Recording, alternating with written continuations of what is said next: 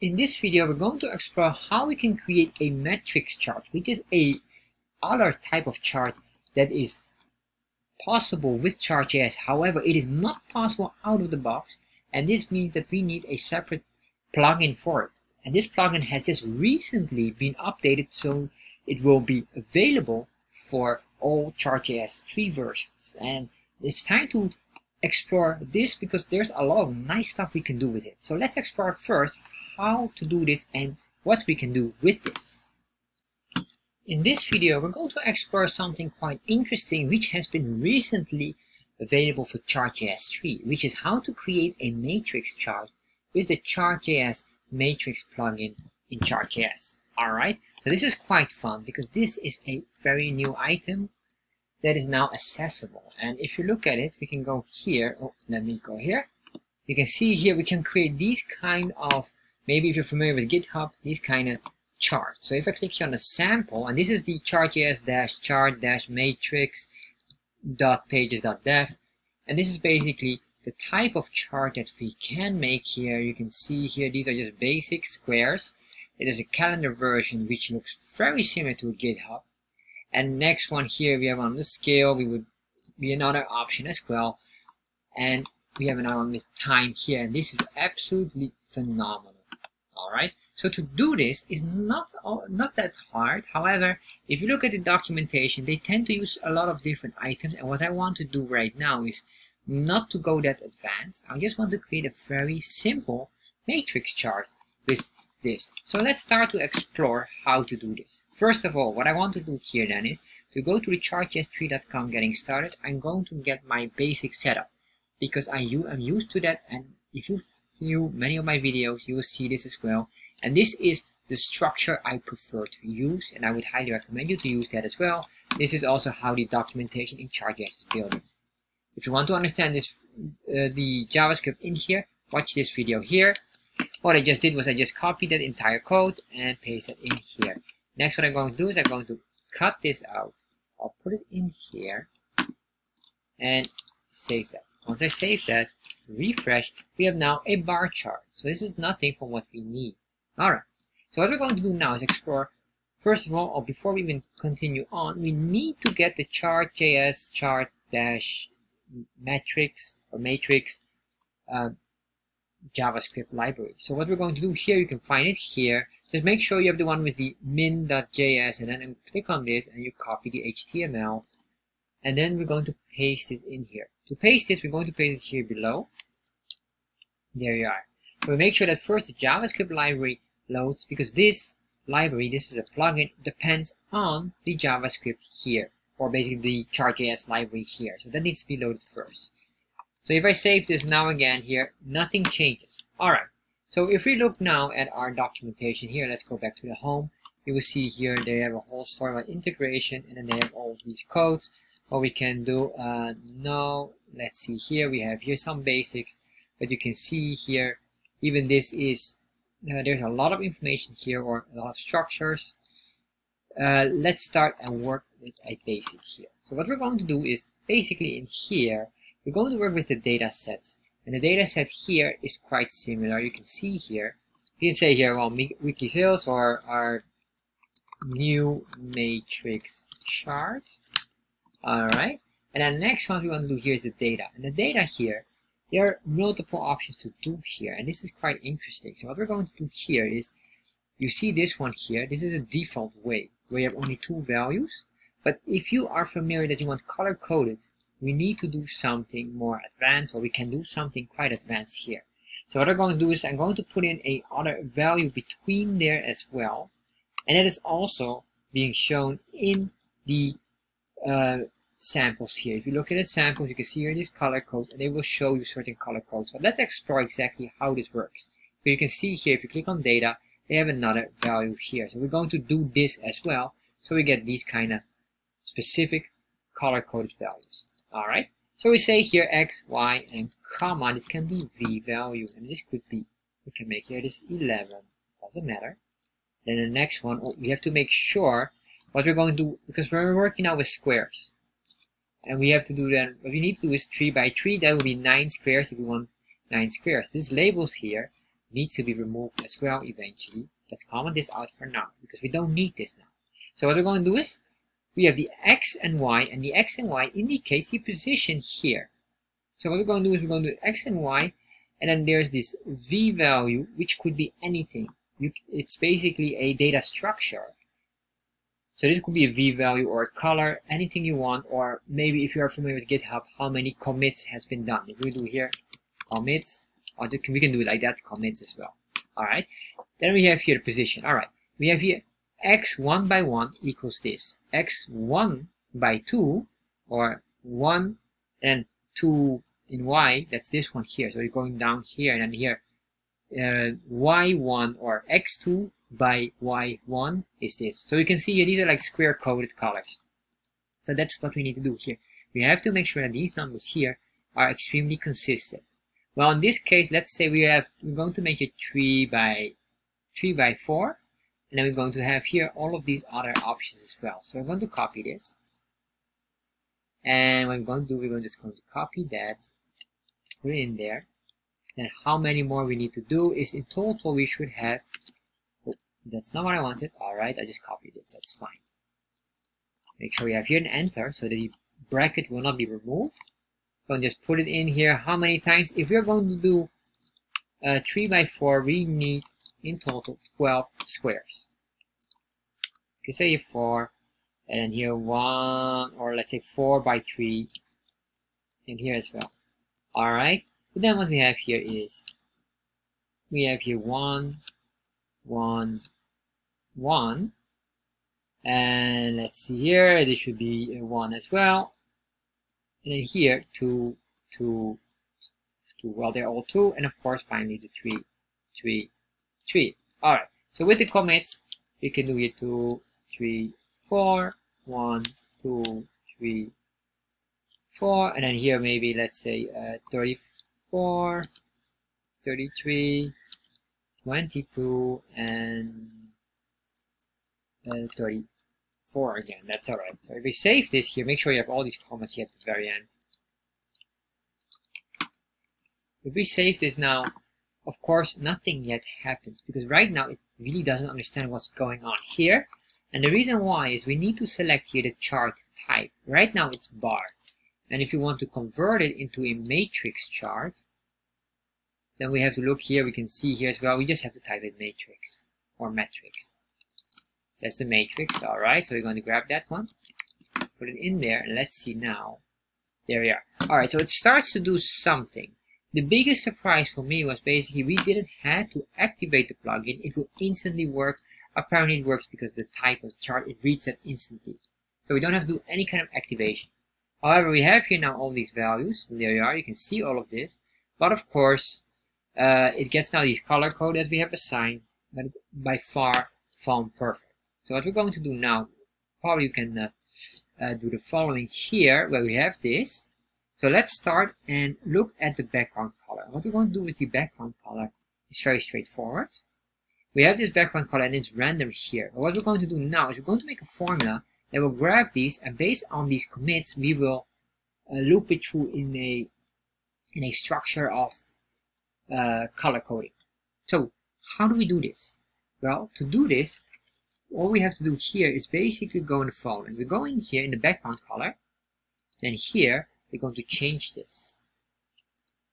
Say here this, and then we have to put in here these curly braces. And then what we're going to do in here, we say here the raw. Basically what we want to extract is the raw value that we have here.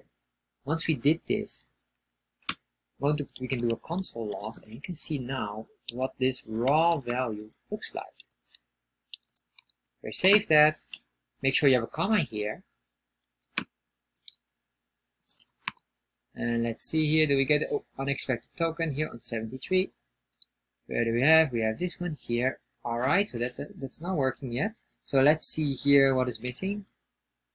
Of course, this one is not allowed. So you have to make it like this, so it's a function. You can read it as a function. And here we have the comma. Where are you? On this. Alright, delete this as well. Save that. Refresh, there we are. So now you can see here we get the raw values and you get the commits. Basically, the commits was, if you are looking here at this one, you could see here as well, when they had the value, here was value v. We're doing commits. It could be anything you want. And what we want to do here basically is we're going to grab this specific commit. If you do like this, save that. Go back here, refresh. And if you hover over it, you will see here now, you'll get the commit value. Beautiful. There you are. So it grabs this. So with this number, we can basically give a color coding. So how do we do this? Well, this is quite simple, but we need to use some formulas here. So we say here constant, and what we're going to do is we're going to grab a color, but the alpha value, which we're going to play, which makes the tone darker or lighter, will be this one here. That will be basically our alpha. So we say here alpha, and then we say equal. Then what we're going to do here, we use a formula, and this formula is also built in here, or they have a sample here, if I'm not mistaken, somewhere on the categories, or on this one. You can see it as well. If you go down here into the data, you can see here we get this specific way. So basically, it's a formula. And the formula is very straightforward. All alpha value can be between 0 and 1. So you should get the color code between there. So what I'm going to do here, very simple. I'm just going to copy this, and this is exactly the same. You can do 10 plus value, and the value would be then, in this case, the raw commits. And so if I save this now, then we should have some colors, but of course we don't have yet the colors here. And the reason why we don't have the colors yet, we need to return. But what are we going to return? Well, I'm going to grab the green color here. That's this one here. And so return this. Alright, but what are we going to do is we have to make here, this is a string, and this should be a variable. So what I'm going to do is I'm going to convert this into template literals. So that will be here, backtick. Alright, so we have this. We're going to cut this out. Put it in here, and then what we're going to do in here is this. We say here $, and then we say here alpha, $, curly braces, and between here alpha, that is the variable. If I do this now and refresh, now we have a color coordination here that looks beautiful. Alright, so we are here, but of course we're not yet done, because you can see the width and everything just doesn't make any sense. For the border color, I would just say, just for the sake of it, we will just grab the default border color, which is the green one here, or the teal colored green. Put it in here, refresh, and now they're all. But you can see, because this is a higher value of commits, or more commitments have been done here, it is more darker. So if I would put in here commit of 1, let's save that, you can see here this is very light, hardly anyone's committing here. Alright. So what we're going to do now is controlling, because we have this, and we could even duplicate this, put it in here for the border color, just whatever you want. But the next thing that's really important here is to assign height and width within these squares, because right now the squares are far too big for their size. So what we're going to do now is start working on it. And what we have to do here is we say width. And the width here, and then we have to assign a specific width here. We grab the width of the chart, and then what we say is, how are we going to calculate that? Well, basically it's this. So we say here, the width of the chart, or the width of this, will be based on the chart width. So we say chart dot chart area.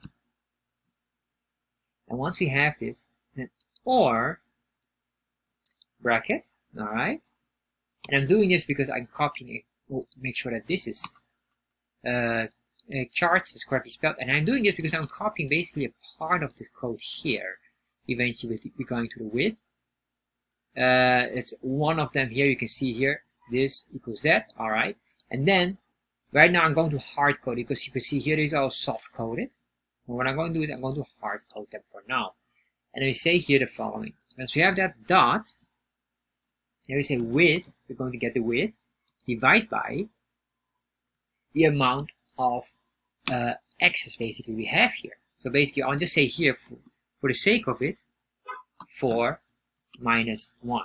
Alright, and then next what we'll do is, and the reason why minus 1 is not yet a real explanation for that, but I will try to figure it out, because I'm looking at this as it is still quite new, and I have to dive it more in depth, but I want to make sure you have this at least.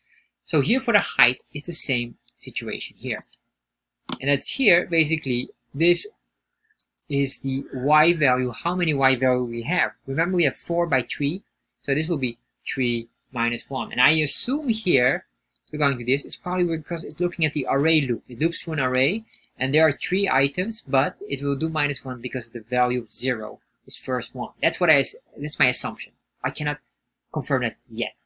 Alright, so once we did this, we can save this now, and let's see what's going on now. Alright, so we have an incorrect token here. Let's see. We have this. Alright, that's not allowed, of course. We have to make sure that this is a comma. And we have to make sure here is a comma as well. And there we are. So now we have this, but of course our positioning is still not where it's supposed to be. So we're going to work on the positioning now, but we have the shape of it, and the shape is exactly the width of the chart area. However, there's still some padding and space between here. And that's the reason why it's being clipped off here, and because of all of this, the entire situation. So what we're going to do now, finally, is convert it into our scale. So we need to go to the scales here, and in these scales, we're going to say the following. We say here, first we do the X scale, and this here can be removed. So we do the X scale, we say comma, and in the X scale here, we're going to say display, which can be true or false. If you want to hide it, you can say false. You say true. Then we say your min, that's the min value, should be 0.5. And comma, the max value will be, in this case, we expect here then, I guess this would be plus 4.5 or 4.5, so it's increased a bit. And then we have here, we can say here the offset, and that's the issue here. Why is there space? Because we are working with offset. So we're going to set the offset false to remove that excess of space there. So if I save this now and refresh, now it is matching nicely. So there's another offset here, of course, and we can start to push everything nicely together. So let's start and do that immediately. You see here, again, display.